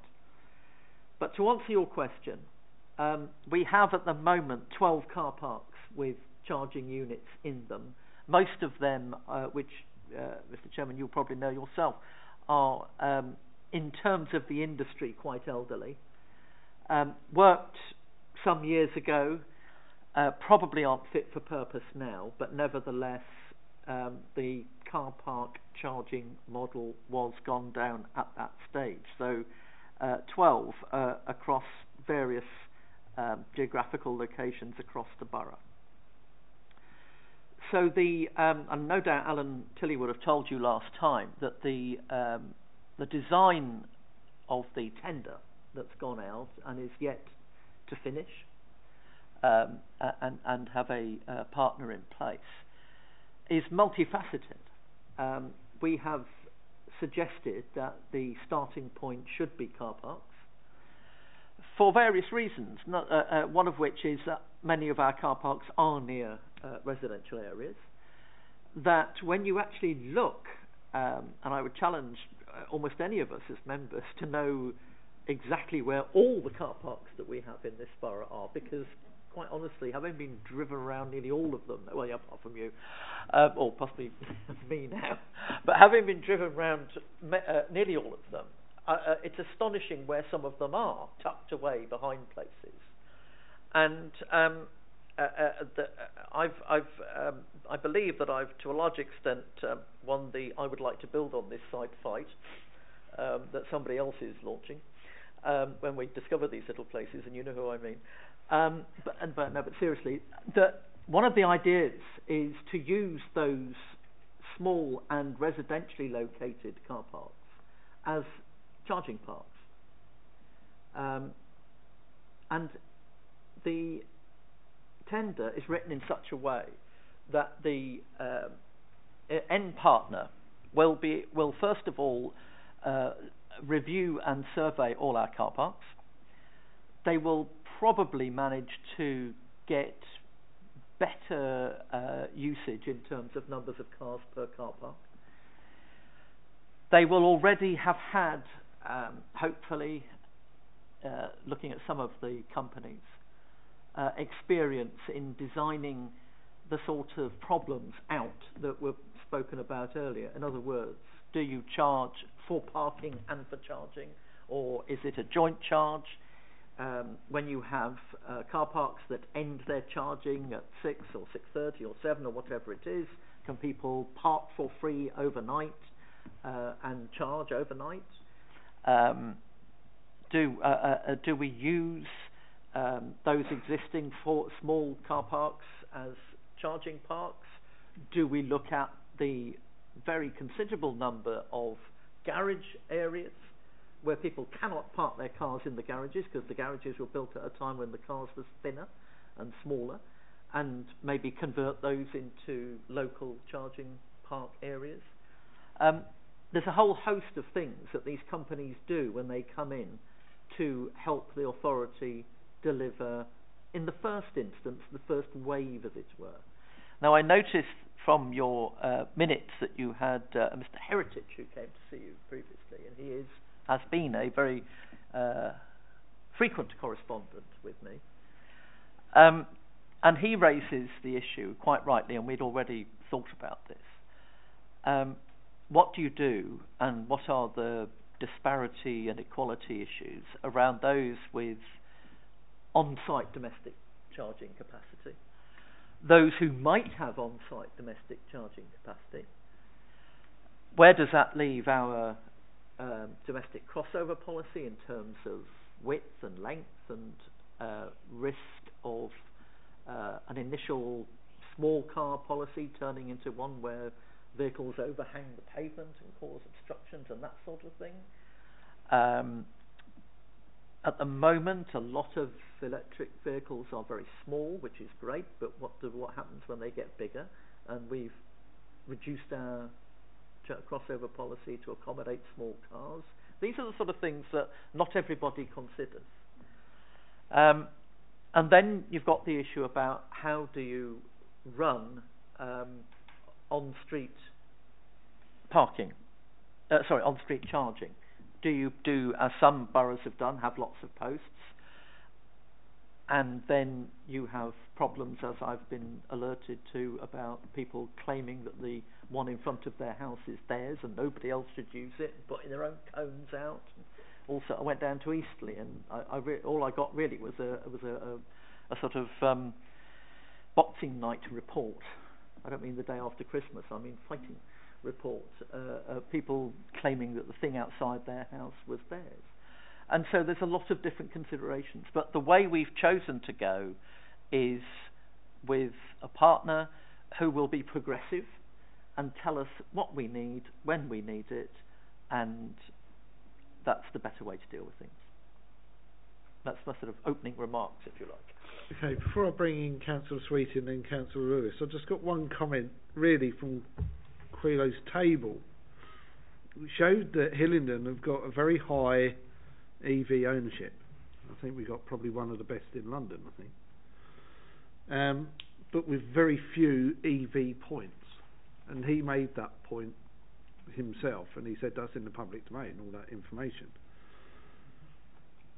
Is this what you are looking to start addressing from this tender that is currently out?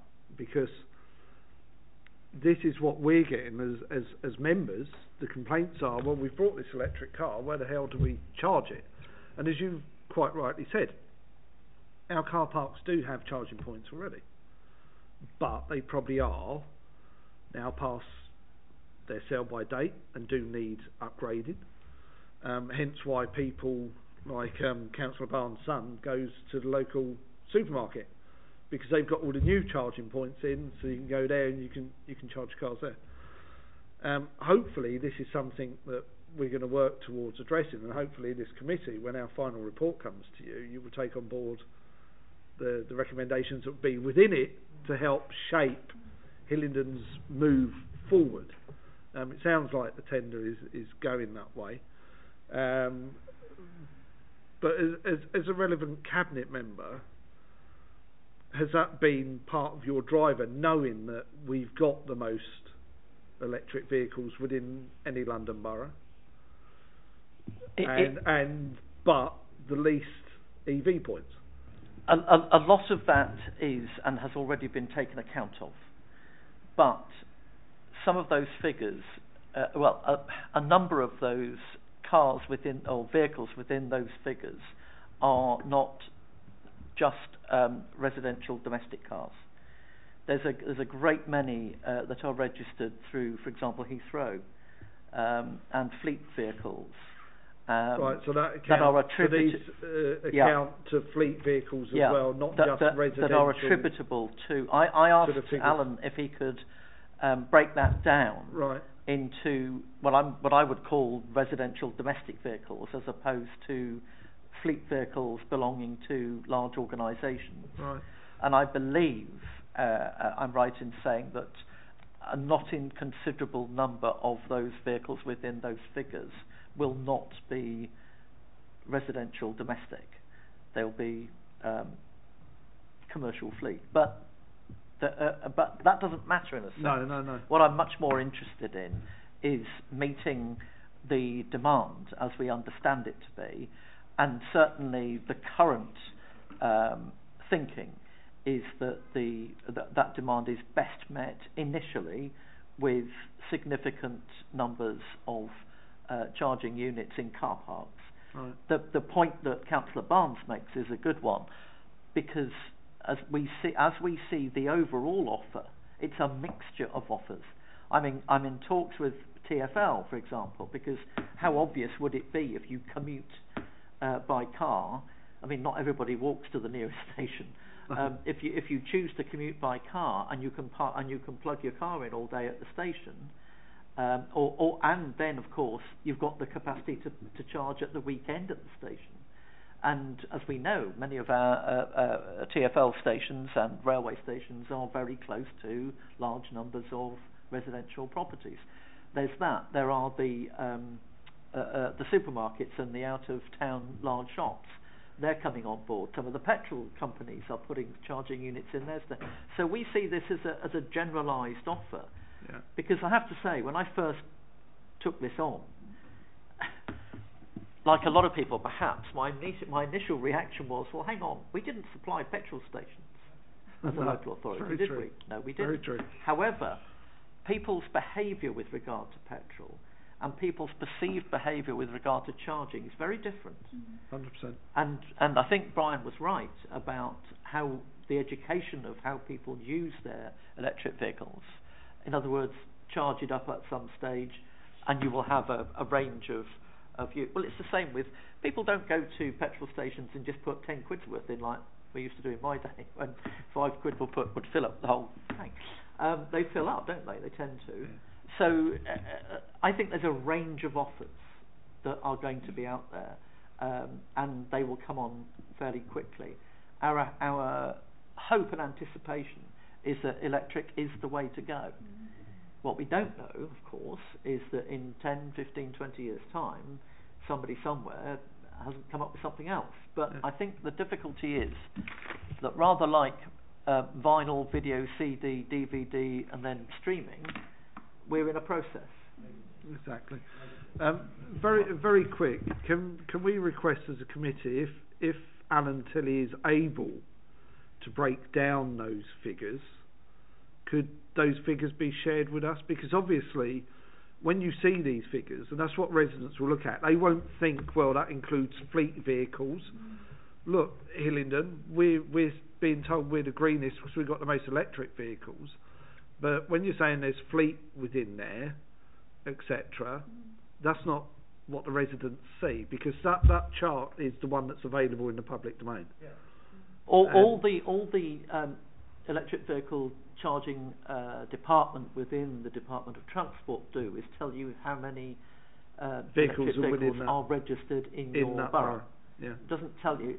Well, it may, and I will find that out for you. Yeah. But that's the figure we work from. Yes. But ancillary to that, I'm told, well, don't forget that quite a lot of these are not just domestic residential vehicles. And we've also got to remember that a lot of our fleet is electric. Well, I was astonished at the differential in pricing, to the extent that I got it written down for me, or I wrote it down.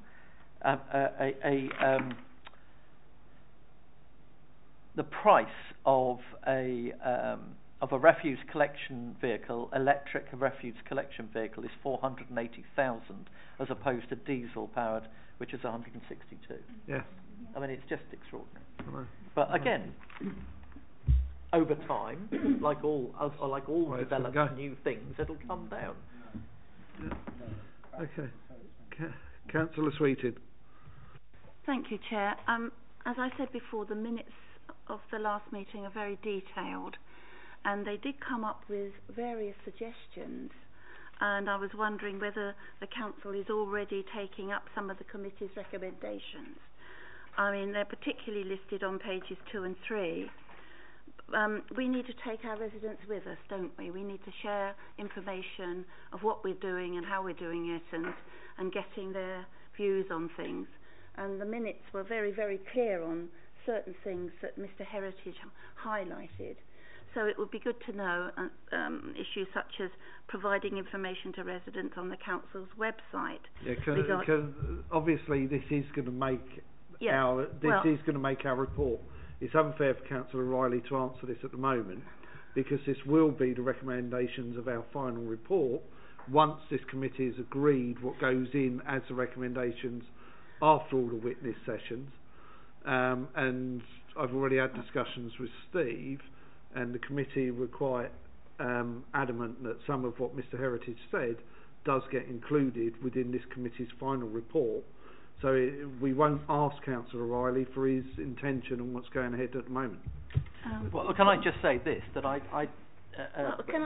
when Councillor Burrows first asked me about this, or we talked about it, because I thought it was a good idea anyway for this committee to look into this, it did seem to me that the best value of this would be your investigation into the subject and making recommendations, while I, as cabinet member, was sort of driving the policy in terms of what we wanted to do and where we wanted to get to, and you would contribute mostly to the sort of blue sky thinking and recommendations in terms of going forward, and that's exactly what you're doing, and I'm very grateful.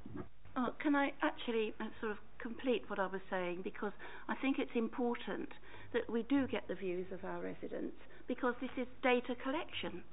So we're not suggesting we all agree that, and that's why we had Mr. Heritage in to get his views and bring forward what he brought forward with his frustrations, and that's what came out in that last meeting, and that's what's driving some of the recommendations that we were discussing at the last meeting could possibly be in our final report. But it seems that we're leaving out our residents. But we're not leaving out our residents, because Mr. Heritage is one that's driven some of what we're taking forward into our final report. But getting information from our residents as we're going through. That is really what I'm saying. To inform our final report, it would be good to know, have things on the council's website to say, this is what we are proposing. Your views on certain things would be appreciated. Please, Steve. Following the last meeting where there was, the committee agreed to collect data, to have some kind of form, essentially what Mr. Heritage suggested.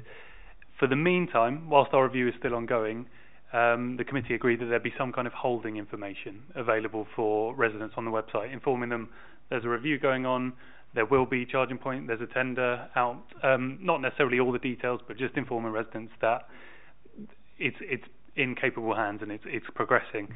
I have spoken to Alan Tilley about potentially getting that information up, because there's no point waiting until the review's done to have that information available. So I believe he's taking that up the authority chain to put something on the website available for residents whilst our review is still ongoing. That was exactly the point I was trying to make. Sorry, it didn't come across that way, but okay, points taken, and it's been clarified. Democratic Services. Councillor Lewis. Thank you, Councillor Rowley. I listened with great interest, and I congratulate you on the idea of using a commercial partner, because actually councils are not particularly great at implementing commercial charging points. And as you said, we've never supplied petrol, so why should we be supplying electricity? I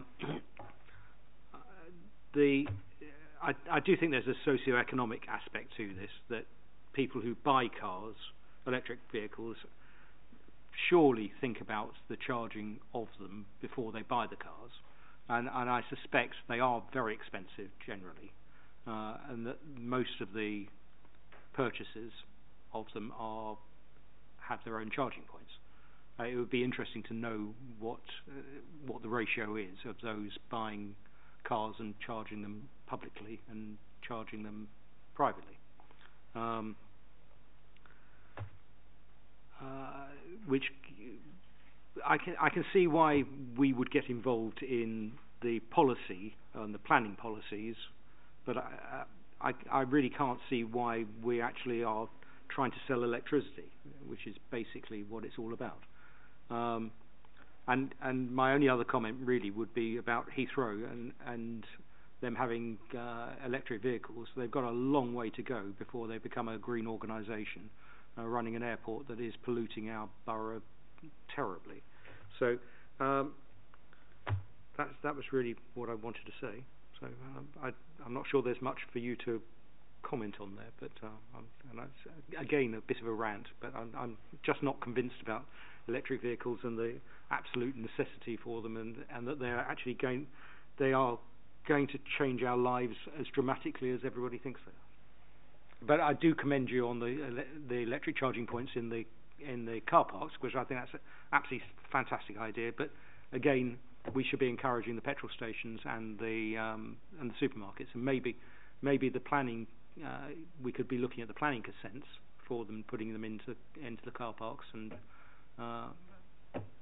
helping them to establish that. There's certainly a determination to be made, and again, this will be informed by our commercial partner, whoever that will be, about the chicken and egg situation in terms of purchase and availability of charging. At the moment, I think and it's just my own thought process, we're going down the route of encouraging, on the basis that this is one of the ways of moving away from what is deemed to be fossil fuel being a bad thing, then this is the direction of travel that's been determined. Whether that's proved to be right or wrong much further down the line, I don't know. The point is that if as a country we're being encouraged to go down this route, then the answer to the chicken and egg situation is to provide the wherewithal for charging. Now, we can't have if we have no influence over the cost of electric vehicles. I commend Councillor Morgan for his bravery in having two, and I hope it all goes well. Many other people will have got electric vehicles and all the rest of it. But the point is, I think in order to be able to encourage others, we're going to have a degree of on-street charging. I thought it was interesting listening to our earlier witnesses, because that 2-metre pole, my email bag is already very full of complaints from residents about street furniture. The number of things that we are caused to put on, let alone what we want to put on streets, drives people possessed. And to have another range of things as street furniture is going to also upset people. But nevertheless, this is the direction of travel, and it's the way we manage it that's important, and it's the engagement and how we as an authority manage it, which is why I don't want to get involved in the financial and commercial side of it. If we've got companies, and we do, who are already experienced in putting in units in a measured and cautious way, and then the take-up goes with that, then let's get in with them, whoever comes along with their best tender and all the rest of it, and be guided by them. Because the other thing they do, as I say, is to provide information about the stage that you're at and where you want to be, and you can go a bit faster or a bit slower, and they can deal with all of that. And we're not using residents' money to do that, because they have access to a load of money in terms of grants from different organisations, from the government, from the Mayor's office, from all sorts of other interested groups. So we're keeping our costs down, but keeping our interest up. And our risk down. It's quite a good slogan. And obviously what we have to remember is whether we agree with the electric vehicle programme or not. Unfortunately, we're being driven down that route as you listed your Betamax and VHS, etc., etc., etc. That's a route that took. We're being driven down this route. We all know that there was the COP26 meeting not so long ago, where they agreed many different things to save the planet. And some of these we may agree with, we may not agree with. And we may have our own views on it. And we're all entitled to our own views, but unfortunately local authorities are being driven down this route, excuse the pun, because it's electric vehicles, quietly driven. I've always said they're too quiet because you can't hear them coming. I said that when the first one came out, and I actually had people from the blind community and come to me and say that, they can't hear them. And so that's something that obviously is being dealt with. Just two very quick points. There are companies in America I've been made aware of who have engine noise vehicles that make engine noise. They're just just words so you can actually but hear. But at least you can hear what's coming. Yeah. And secondly, I was in a meeting a couple of days ago with TfL with the head of bus, as her title describes her, and she was talking about a little bit more down the track in terms of the future, but electrified transport vehicles, which will apparently need an extraordinary amount of charging, and unless the future has buses that can charge up in the morning and travel all over London, every borough is going to need to be able to provide the capacity to charge buses in its own borough, and that is going to be a very significant undertaking. We do have hydrogen buses, of course. We do have hydrogen buses, of course, which are clean and green. Okay. Councillor Hillingdon, you indicated. I did, thank you. What shall I start on? Yes. Well, actually, there are some systems for buses where they can be charged while they're stationary, so that they can, while they're at a stop, they can actually be, charging. And wireless, or alternatively, there are systems where trams operate without any overhead wires, and they have a battery which they charge up at some of the tram stops. So they then move between the tram stops on the electric battery. So that's one thing. I think it would be very interesting to try and get an estimate of the number of electric vehicles, electric cars, effectively, where there is off-street charging.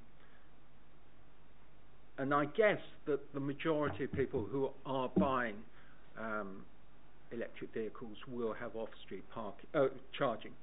The real difficulty is that, although Councillor Lewis says, well, people are going to have a look and see whether they can find the system for charging before they buy an electric vehicle, in 10 years' time, they aren't going to have much choice.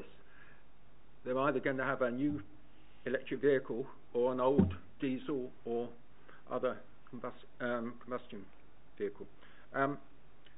So I think we really do need to see some way in which we can get on-the-street charging. I appreciate that it's really difficult. I think it's going to be almost impossible for that to be done by a commercial company entirely, because the likely use of those is going to be very limited overnight. You can only have one car, one electric vehicle being charged at a particular point, maybe two if you kind of a double one, overnight, because they're going to be charging all night. Yeah, well, they will be attached. I don't think somebody will want to go out at 2 o'clock in the morning when they found that their car is now charged up and unplug it and let somebody else drive in to use it. So it's going to be overnight. So there's a limited amount of use that some of those. Anyway, I mean, that's my thought. So I would see that there would be quite a significant number of charging points required, particularly in areas, I don't know, parts of Northwood Hills, for example, where you've got relatively Tolkien Drive around there. There's no off-street parking at all. It's very congested. And yet that's the sort of area where there's going to be a great demand for electric vehicles in 10 years' time. That's why I was very surprised from our guests saying that they weren't aware of any communal conflict, because we must not forget that in this borough there have been and continue to be resident requests for parking management schemes. And I can very easily see a conflict between parking management schemes, parking anyway, and parking for charging.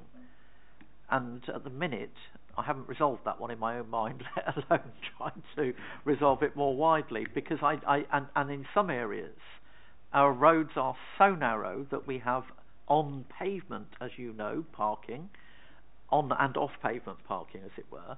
And in some of our areas, we've had to put in yellow lines on one side of the road because the road is so narrow that if you parked on both, you couldn't get a car, let alone an ambulance or a fire engine, down between the two sets of parked cars.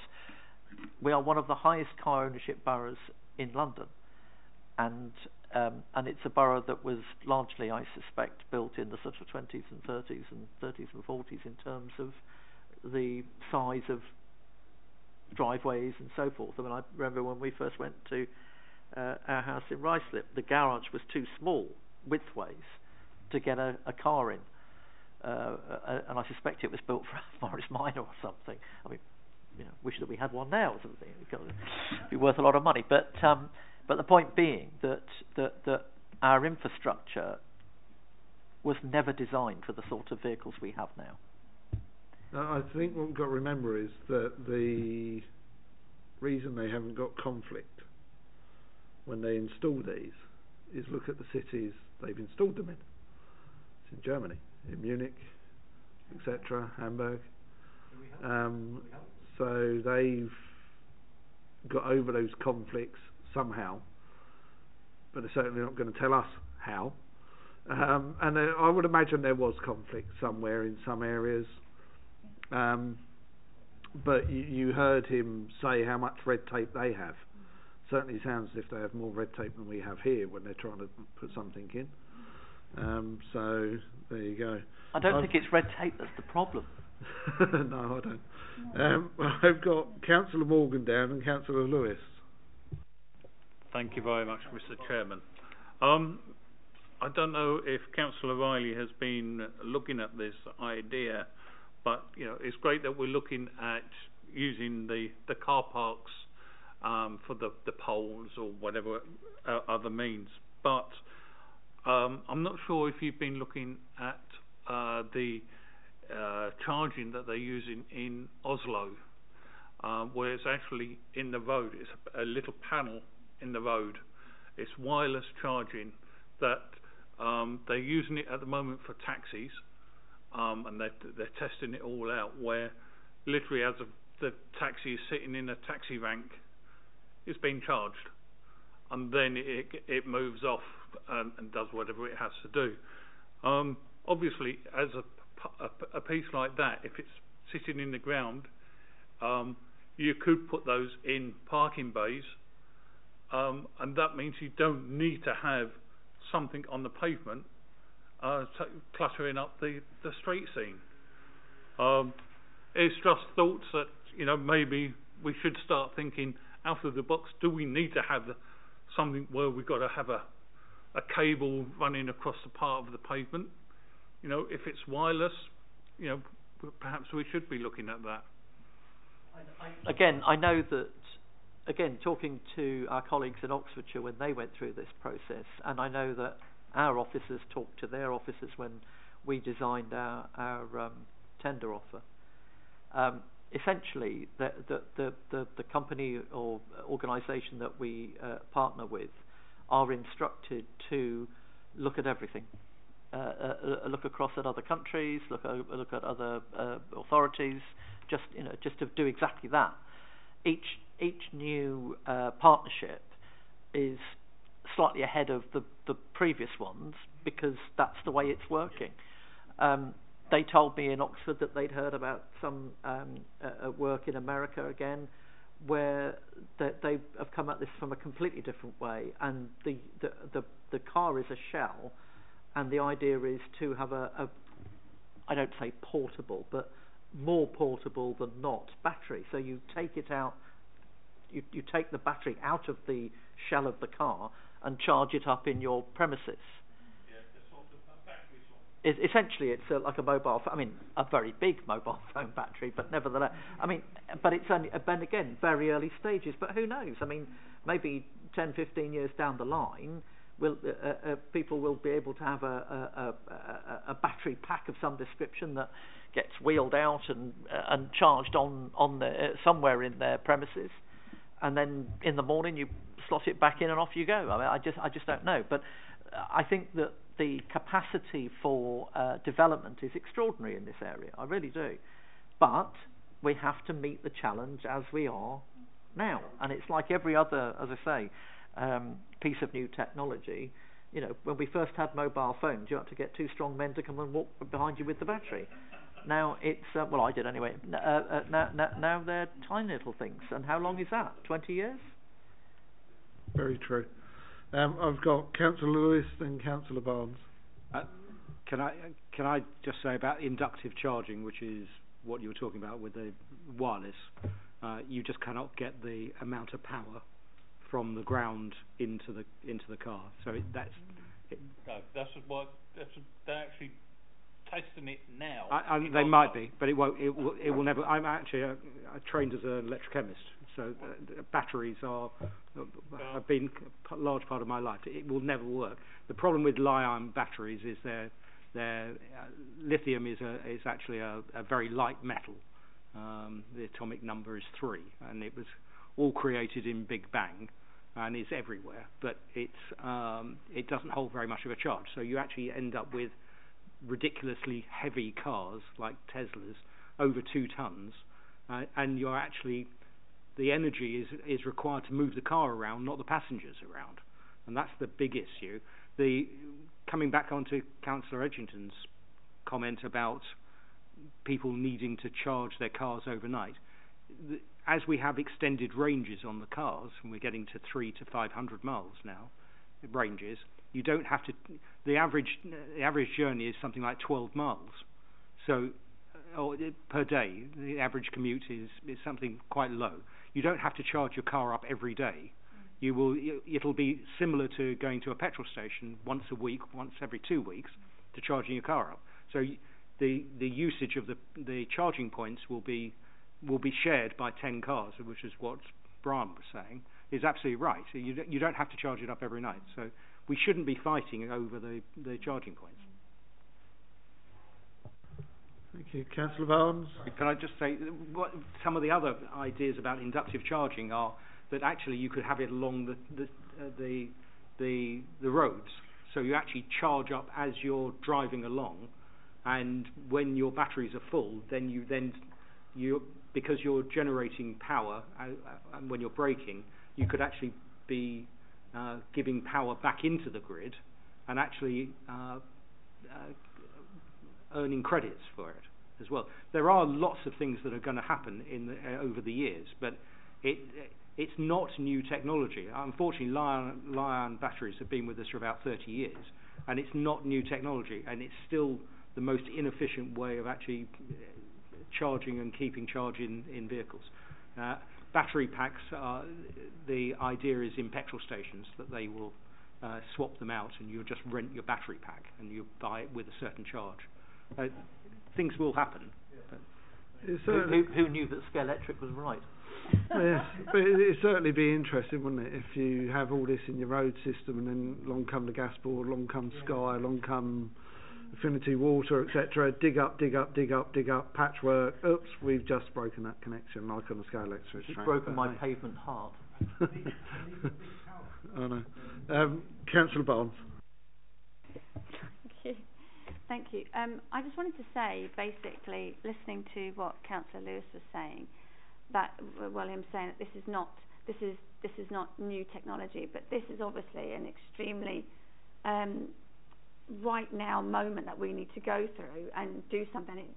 When we started this a few months back, when we started this whole situation, this debate to talk about this, I thought we were at a really good point, but actually each month we have these meetings, and each month I'm starting to realise actually we're just this is the tip of the iceberg. I mean, it's just massive. It's really, really massive. I just wanted to sort of I was thinking about my sort of line of work. I can't believe how many electric vehicles I sit in every day now. There's so many driving instructors that own electric vehicles, complete electric vehicles. I'm astonished at. And I think people like government, like the DVSA, should also be taking a huge part in, like, just the examiners going to work, for instance. There's no electric spaces in my car park when I go to work, but there should be. And that's like, I mean, I must be the only driver who's got a diesel car now. Everybody else seems to have an electric one. And they're insanely quiet. I still have got no idea when the engine's on. You just can't hear a thing. But that aside, like when Cameron bought his car, he didn't want to get an electric vehicle. He felt forced to do it because of the issues we had with the petrol. So he decided, he researched, and he found a second-hand BMW and bought it for £18,500, which at the moment there's barely a second-hand market out there for electric vehicles, but he found one. And he's quite happy walking about half a mile down to the supermarket and charging his car, like you say, for just a couple of hours. It's only once a week, and he travels every single day in his vehicle all around London because he's a tennis coach. So he uses it every single day. But he only needs to charge it about once a week, which is brilliant. Whenever he goes to the supermarket, no matter what time of day or night it is, all the charging points are empty. There's hardly, if there's anybody, there's like one other vehicle there. Nobody seems to be using them. They're always empty, always. There's another car park supermarket further up the road, and he says, I never bother going there because they've got these fast chargers and they're always broken. So he always goes to the ones which are a sort of standard charge. And he finds that he also researched with the government grant you get, £300 I think it is, to get your own charger at home.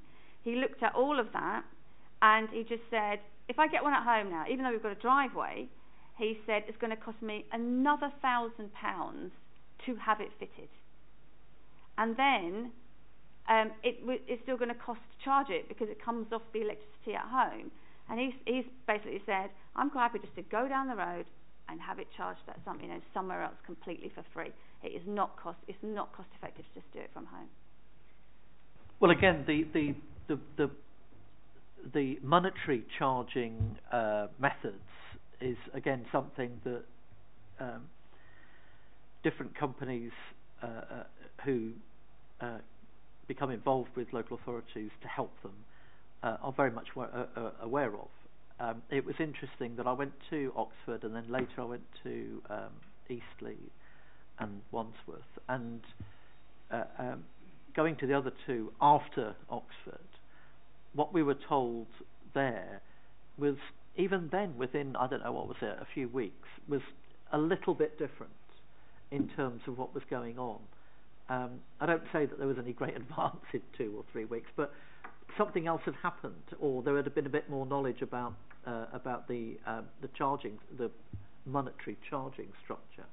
And the irony is that, as Councillor Lewis was saying, the sort of social access aspect, everyone's assuming that somehow the disbenefit will be on those without on domestic site charging. Actually, the offer to on-street but off-site charging appears to be more financially beneficial than it is to the folks with a driveway and access to putting a unit in.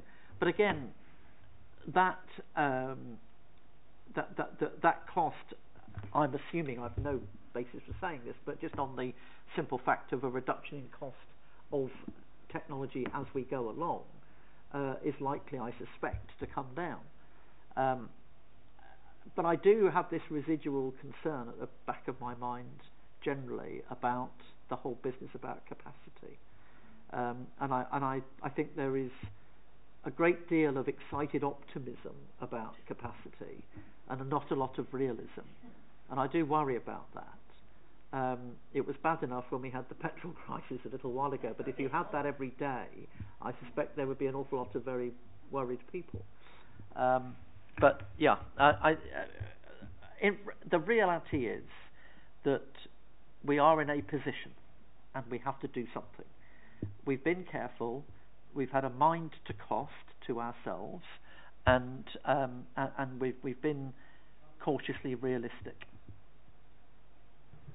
I'll just add as well that there are other electric vehicles available and second-hand market as well. Councillor Sweeting, you have a question for Councillor Riley. Well, it's just a thank you for your very full report. I mean, my question I want to be directed to the chairman, but thank you. I mean, it's such a massive issue. The more that we look at it, this is our final witness session, and I know that we've got constraints, time constraints on this, but I would have welcomed a further witness session just to see what possibly the other London boroughs are doing about this or not doing about it, and maybe more residents putting their views, because we've only had one resident, and others would have some more detailed knowledge possibly on that. So thank you for that, but my question really is to the chairman, is there no way of stretching this out? Because I mean, the scoping report, page 16, does say residents, plural, and it does say something about London boroughs being consulted as well. The issue we've got obviously is the time constraints on when it's got to go to Cabinet before a certain event in May next year, because all of the select committees have got to have their reports finalised and presented to Cabinet prior to obviously Cabinet being dissolved, if you like, for that event in May next year. So unfortunately we can't stretch it any further because of those constraints. But I hope that what we can do is start to move the Cabinet into thinking, and I'm sure that within our report to Cabinet, one of our recommendations could be, and certainly the website that we're looking at as well, is that we need to engage fully with our residents to get more views. Now, where Councillor Riley's coming from at the moment is a good starting base from what you've already described to us as a committee. That is a good starting base. But obviously, as Councillor Riley has said already, technology within this field almost moves every single week. And we've got to be cautious on where we start to go, especially with the public money, because not every resident in Hillingdon has an electric vehicle. Probably not every resident in Hillingdon actually wants to own an electric vehicle. They probably think, well, actually, I would just still run my petrol or diesel car after they've stopped selling them. I'll probably get a newer one. But they may not be able to afford the electric vehicles, because let's face it, the electric vehicle market at the moment, the prices are so high. We've heard how much a second-hand one costs. Not everybody's got that within their budgets at the moment, and so I think certainly within, and I will give you this assurance, that within our report to Cabinet there will be an element that we need our residents' input as we progress further forward, most definitely. Well, thank you very much for that, because certainly that will be an issue for many residents concerning the parking and the various uses of the space outside people's houses.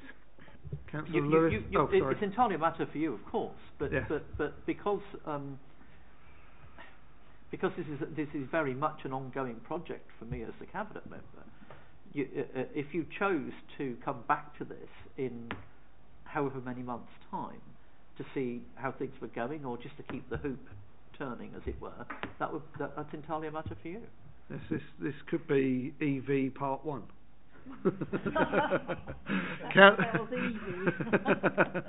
Councillor Lewis. I was just going to say, I think we're neglecting the fact that both Councillor Barnes and Councillor Morgan are both residents of the borough, and they both have electric vehicles within their households. So I think we have heard from, in actual fact, it's a disproportionate amount of people on the committee to actually have electric vehicles. So I think we have heard from two more residents and who have had given quite a lot of testimony. So I do think that's quite useful. Thank you. Okay, so any other questions for Councillor Riley? No? Councillor Riley, thank you for attending our committee.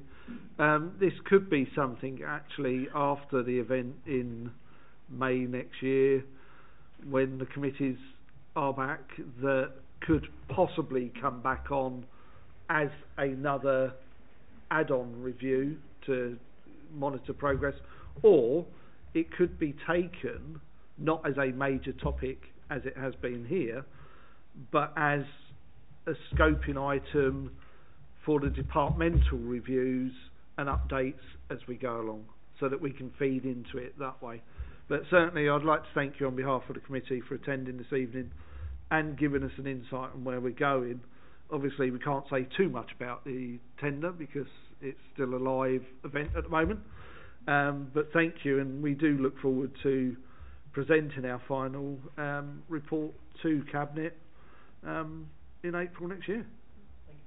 Thank you very much, Mr. Chairman. And just to say that looking at the terms of reference of this committee, which aligns exactly with my portfolio, if there are any other issues in the future that you want me to come and talk to you about, then I'm very happy to do so.